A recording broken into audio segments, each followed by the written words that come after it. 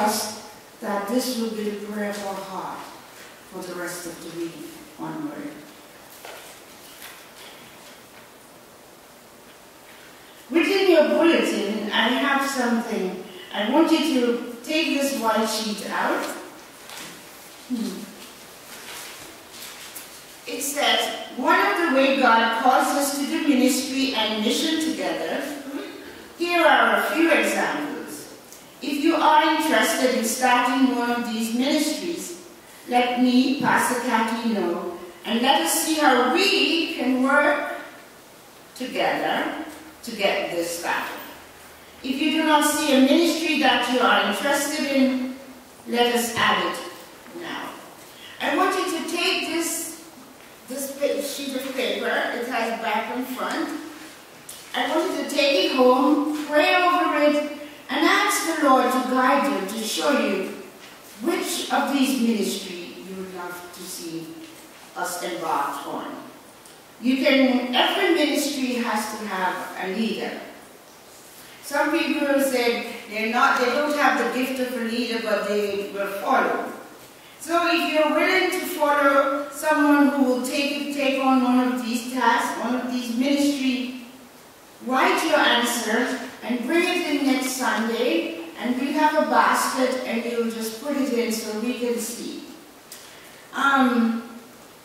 Let's look at number 12. It's a Lenten service. Community Easter egg hunt. On number 48 to the back, the reason why I'm skipping here, it says cooking and baking ministry. I would like us to form a group that when these special events come around, we have a group that we can bake our own cookies, pies, and cakes. I love that. Christmas is coming. It would be nice if we can all get together and bake cookies and Christmas pies and different things like that. I love to cook. My mom was a cook, and she taught all of us to cook and to bake. But my oldest sister, who is not here anymore, she was the professional cook and baker. She had lots of businesses in New York. But I would really love to see us have a ministry like this, to have cookies, pies, cakes, and different things. And for when it's Lent, when it's Advent, and different occasions. So I would like you to really pray over this and ask the Lord to guide you and to choose one. To the front of it, we have number 14, Evening Bible Study. I've asked Miss Eileen if she would lead a Bible study, and she said yes. And I was so excited because I would really love to have that. So think about it. If you can come in the evening or in the morning, I would teach a Bible study in the morning, but if someone would like to do that, you just let me know. I'm going to be here with all of you. I will support you. So look at all these. Choose one, or you can choose several, and just write your answer on the sheet and hand it in next week, and we will go from there. Okay? Thank you so much. God bless. Do we have any more announcements? Any announcements? Is there any activities coming up that I should know of? Okay, yes? I have on my calendar that there's an administrative council meeting on Tuesday, and I just want to confirm that that's still... Tuesday at 7, right? Yes. Yes. Yes, it is. Oh, my book is in the office, but yes, it's on Tuesday at 7. So please don't forget that. I will be here early. Okay. Anything else? All right. As we continue our morning worship, we will stand together to the call of worship.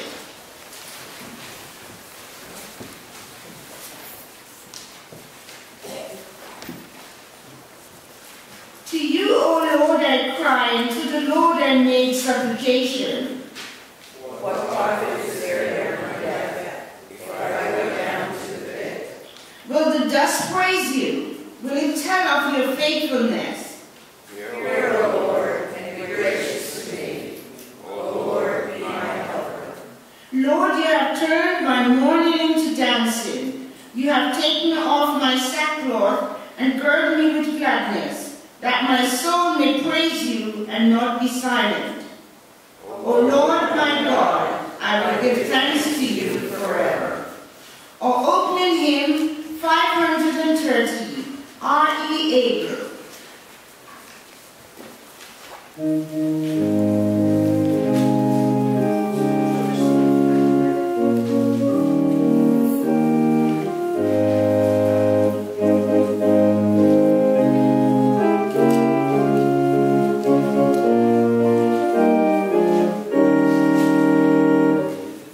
They will stand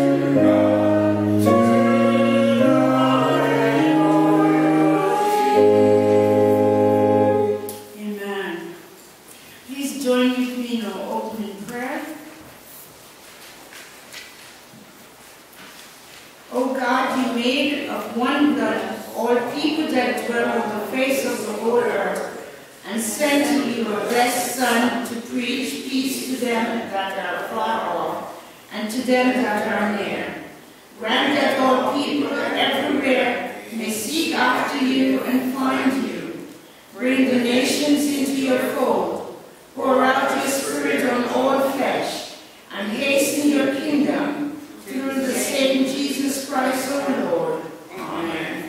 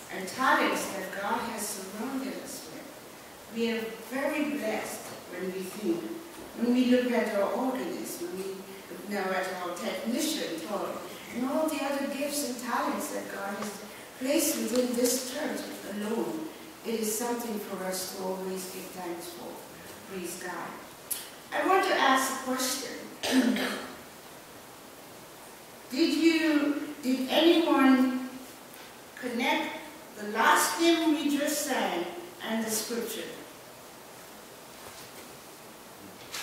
I see someone shaking their heads. What did you connect? I think the first one. Yeah. Being prepared. The song around us?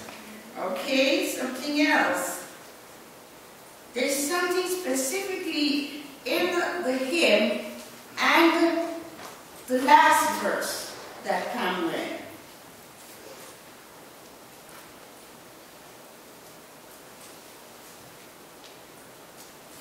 Where are all the teachers in here? I know there's several teachers in here. Yes? What was your answer? There's another verse, to believe the Spirit triumphs, to commend your soul to God. Okay, that's one of it. But look at the very first verse in hymn 530. And look at the last 17, verse 17. What did Thomas say? Let's go with him to die with him also. You see that? And here it says, are ye able, said the Master, to be crucified with me? Thomas, this is not my message, but Thomas is the one that we call the doubting Thomas. But you know, Thomas opens the way for us. The way he thought, the way he spoke, he opens the way for us to ask questions, see questions, and get answers. This is what Thomas was saying it in a sarcastic manner. We say, right, let's go and die with him. Because the Jews were after Jesus to kill him, but yet here he was going back to Bethany, and he had to pass through Jerusalem. And Thomas said, yes, let's just go with him and die with him also.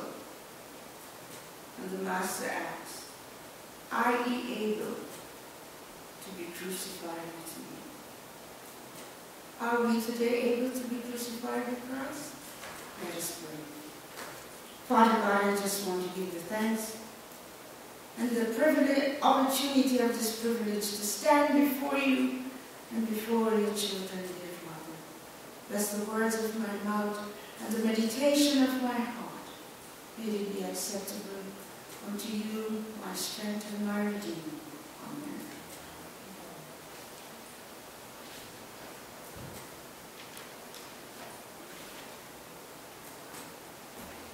In chapter 11, verses 38 to 44, that's where I focus most of my attention.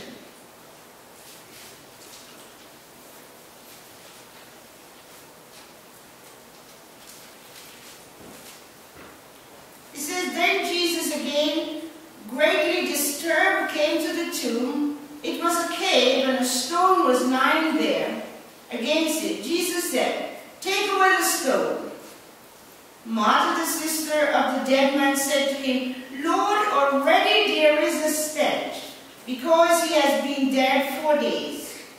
Jesus said to her, Did I not tell you that if you believe, you will see the glory of God? So they took away the stone, and Jesus looked upward and said, Father, I thank you for having heard me. I knew that you always hear me, but I have said this for the sake of the crowd standing here, so that they may believe that you sent me. When he had said this, he cried with a louder voice, Lazarus, come out. The dead man came out, his hands and feet bound with strips of cloth, and his face wrapped in a cloth. Jesus said to them, Unbind him and let him go. Lazarus, come out. Dip it up. Dip it up. It says years ago a ship was on the Atlantic in distress. Because of its supply of fresh water had run out, the crew faced a horrible death from thirst, and that with water all around them. Imagine you're in this ocean and you ran out of fresh water in your boat. Water is surrounding you all around. But it says, the story went on to say, when hope was almost gone, they sighted a ship approaching them. At once they hoisted distress signals, but the only answer they got was, dip it up. Dip it up? What heartless mockery to dip up buckets of salt water. Lazarus, come forth, unwrap him. Again, life is given. Dip it up. But what mockery. They signal again and again, but the answer they receive was, dip it up. Finally, in despair, they lowered a bucket. Can anyone tell me, give me the answer? I love to ask questions. It says, imagine the amazement and joy when it turned out to be what? Can anyone tell me? Fresh water. How will you guess it's fresh water? They thought it was salt water. Yes, it was fresh water, but listen to this. It said they did not know it, but they were at the mouth of the mighty Amazon River, which flows the fresh water far out into the ocean. But yet these men were dying. They were beginning to get fever because they had no water. They believed they did not have fresh water. And as we read this story about Lazarus and the doubts that even his sisters had about Jesus, fresh water and to come forth is always given to us. But we always have straps around us. We always have something wrapped around us, keeping us back. You realize that? Anyone realize the power that Mary could have had in the presence of all those people that were mourning with her? Do anyone remember? Don't look at your Bibles right now. But who was Mary? Who was this Mary right now? Lazarus' sister. What did she play in the life of Jesus? Which part?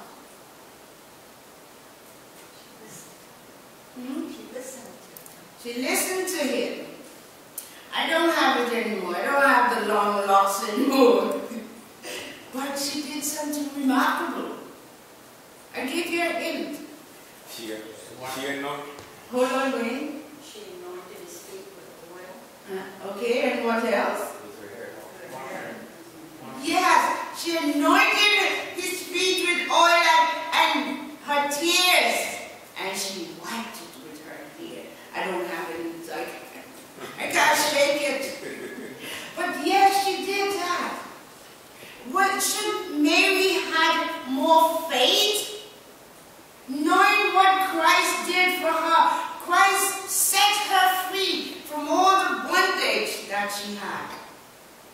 She had a new brand life in Christ Jesus when she sat at his feet.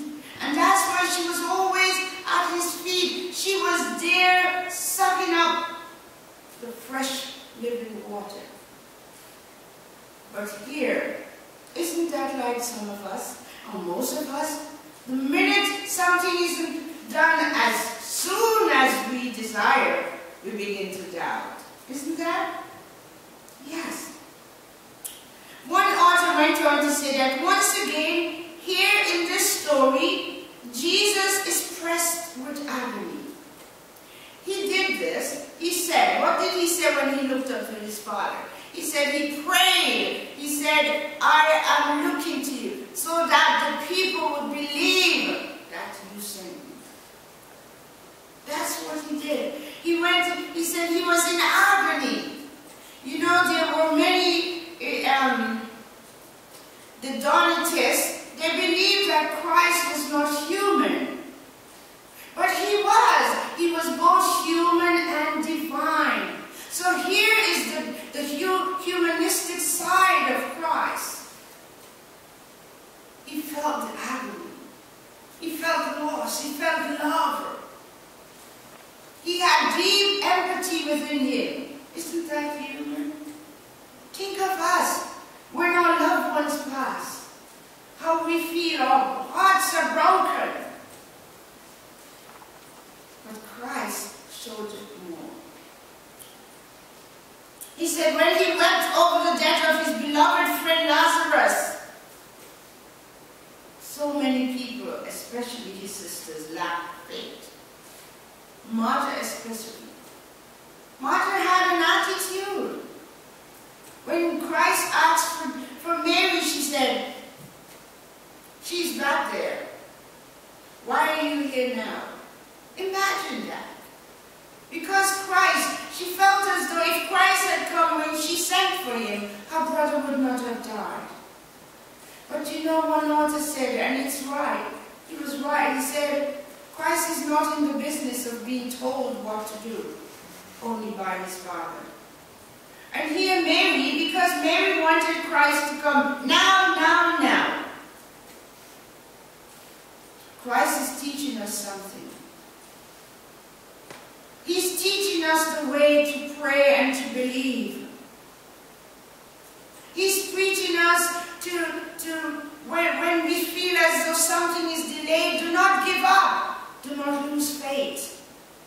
Keep on believing. Trust in him. Trust in his Father. He will answer. But do you remember the scripture says, a day in the eyes of the Lord are like 1,000 years, and 1,000 years are like what? A day. Yes. So this is what Christ is trying to show them. He said we must have in our minds a picture of this, of how not to doubt, wait, pray. What is prayer? One of the hymn writers said, prayer is the key that opens the doors. Prayer is the key that unlocks heaven's door. And this is what the Father did. This is what Christ Jesus did. Christ prayed. What should we do? When we are bombarded, when we feel like life has wrapped us from head to toe, like a mummy, what should we do? We should pray. To break these crises, all these bands that is around us. Pray. Imagine hearing Christ's voice echoing into the night. When you feel the loneliest, when it's the darkest. It's just like when he called Lazarus. He said, come forth, Lazarus. And he said it with boldness. He said it with love. And Lazarus came forth.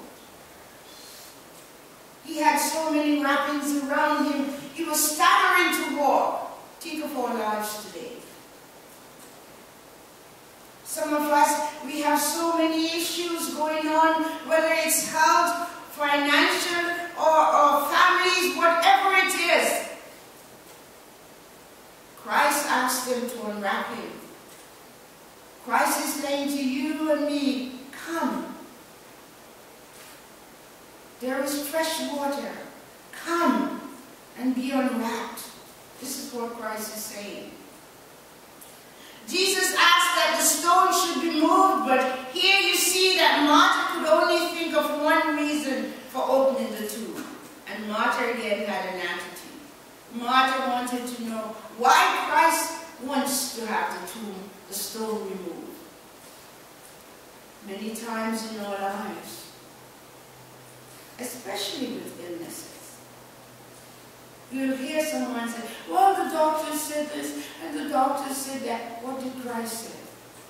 Christ said, remove the stone. So remove that doubt from your mind. This is what, when we read these scriptures, we must put them to our lives. What stone is in your life? What boulder is in your life today? What mountain? There is a scripture which says, and Wayne, I would like you to help me, where he said, if you tell this mountain to be removed, it will do what? And be cast into the sea. Yes. That's it. And this is what the raising of Lazarus is what's showing us, that there is life, no matter how dark and doom it seems around us. There is life to be had. There is fresh water to dip up. Christ still heals and he still saves. If the power, he can call for the dead from the bowels of the earth. Not even death, not even the grave could have hold him. Imagine what he can do for us in our lives. Do you believe? Are you a doubting Thomas? A doubting Mary, martyr? Even Mary said, if you were here, my brother would have been alive. She just said, my brother is in heaven, standing before the Father, and I believe. But no, they did not say that. They doubted every way. But Jesus spoke his words of command. Command. That is what he does to us in our lives. He commands us with love. How many times we're praying for something for a long time, and when the door is open or when it's given to us, we wonder, is this really God? Think of the command that he said it. Lazarus, come forth.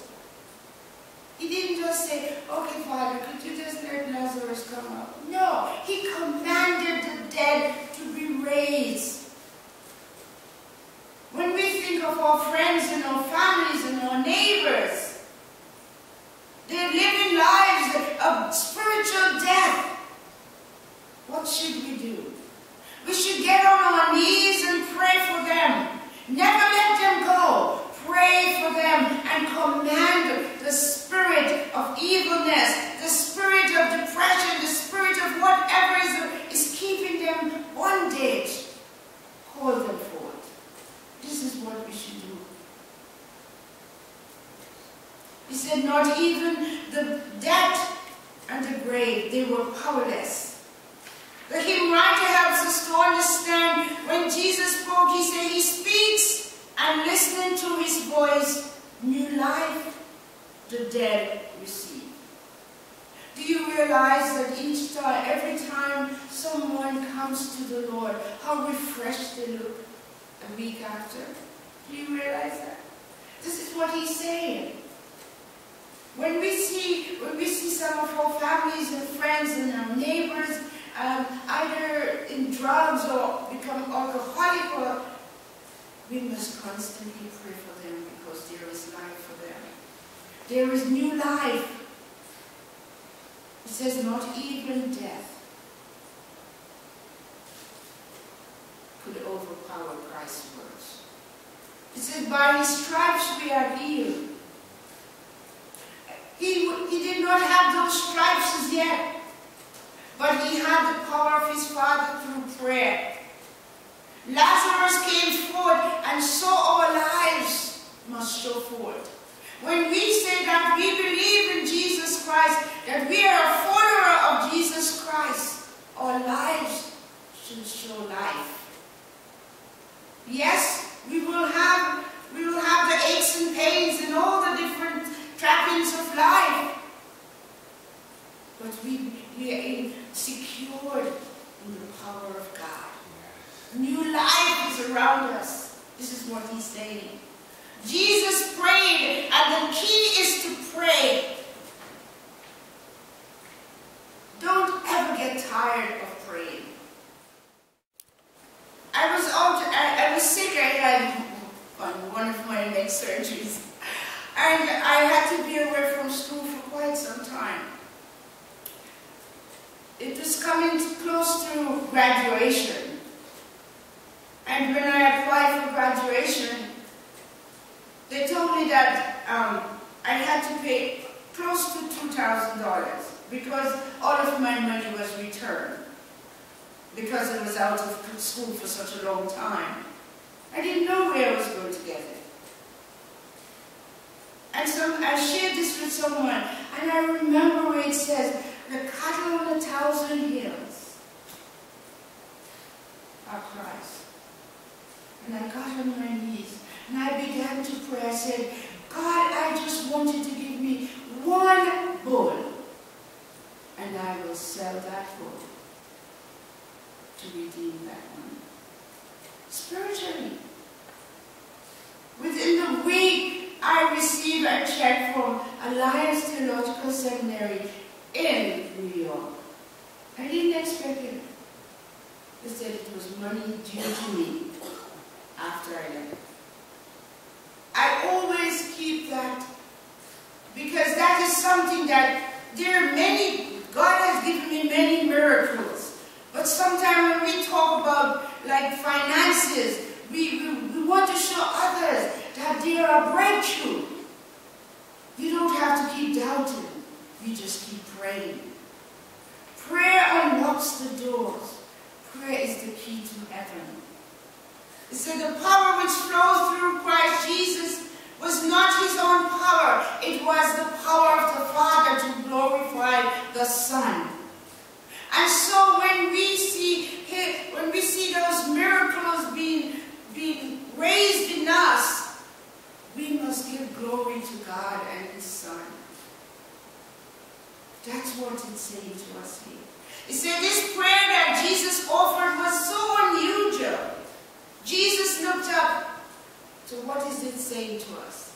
If Jesus looked up, when life is pulling you down, look up. Keep looking up. Don't look down. That's what it says here. It says, Father, I thank you for having heard me. How many of us can say that? How many of us can say the Father have heard us? How many? I'm sure all of us have a story to tell. Another author said, he did not ask the Father to hear him and give him power to raise Lazarus. He's asking the Father to do it so that he will be glorified. How many times God blesses us with something, and instead we give God the praise, we pat ourselves on our shoulder. Sometimes we can hear some people say, oh, I did this and I did that. And where is Christ? Where is God? Just a couple of weeks ago, I was talking to someone and saying that I was looking for getting some frames to frame my degrees. And the young lady said to me, why do you have to frame them? I said, because God gave them to me, and I would like others to see them. She said, oh please, I work. I said, didn't you work hard for years? Didn't you go to school and work very hard? She said, yeah, I got a degree, so. It was like, so, to me it was a bit ungrateful, because there are so many people who would like to have achieved something. And here someone is being so ungrateful. When God blesses you, you must give back the blessings. And you must show others that truly there is a God. There is a God of power, of grace, and of might.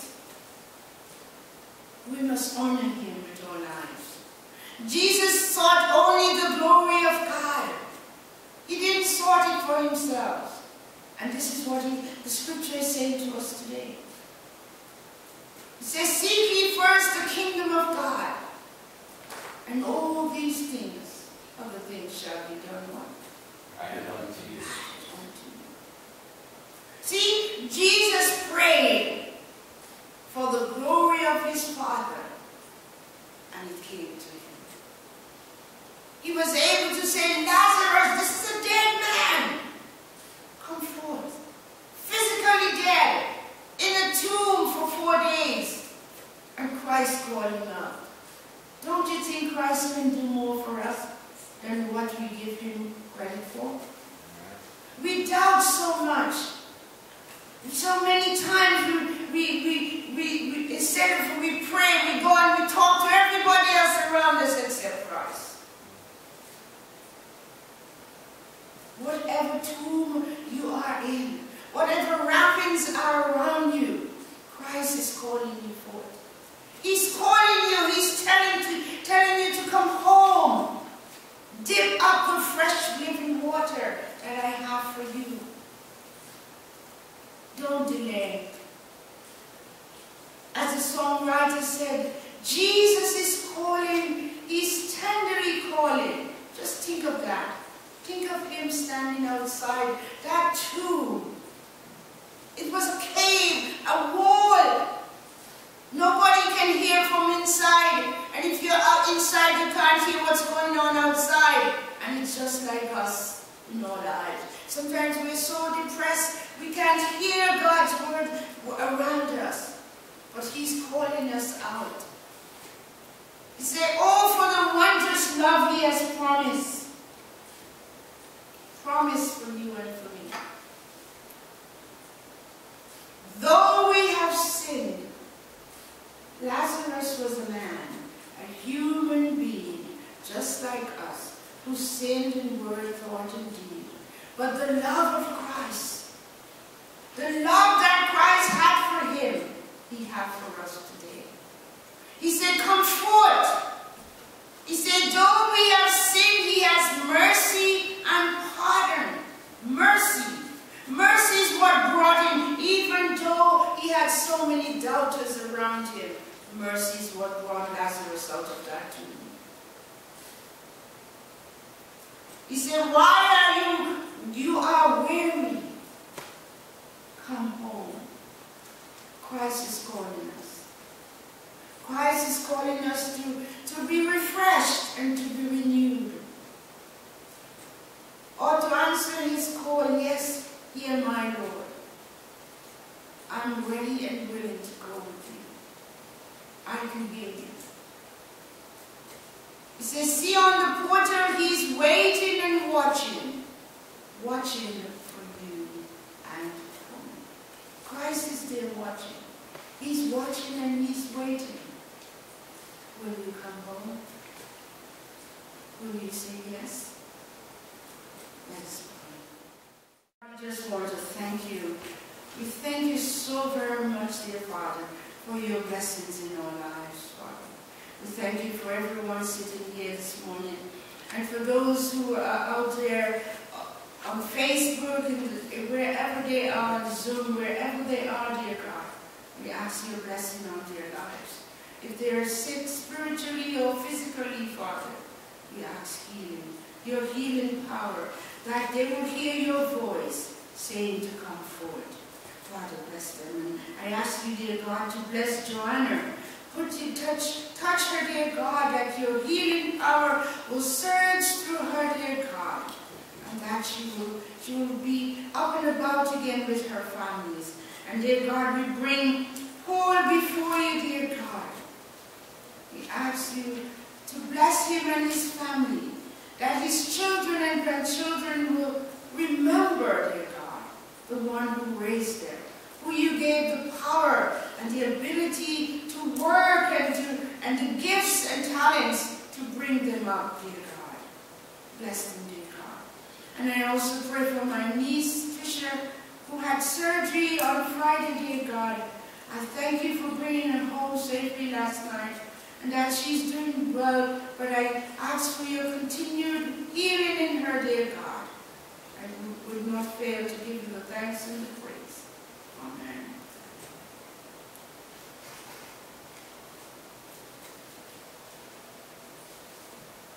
Let's say the Lord's Prayer together, please. Our Father, who art in heaven, hallowed be thy name. Thy kingdom come, thy will be done, on earth as it is in heaven. Give us this day our daily bread, and forgive us our trespasses, as we forgive those who trespass against us. And lead us not into temptation, but deliver us from evil. For thine is the kingdom, the power, and the glory forever. Amen. This morning, as we sing our last hymn, our closing hymn, 378. When you sing these words, think of it. Think of the grace, the power of grace that God has put in our lives to awaken us from our death, from the sleep of death, the physical sleep and the spiritual sleep. His grace is sufficient for us. May you rise, please.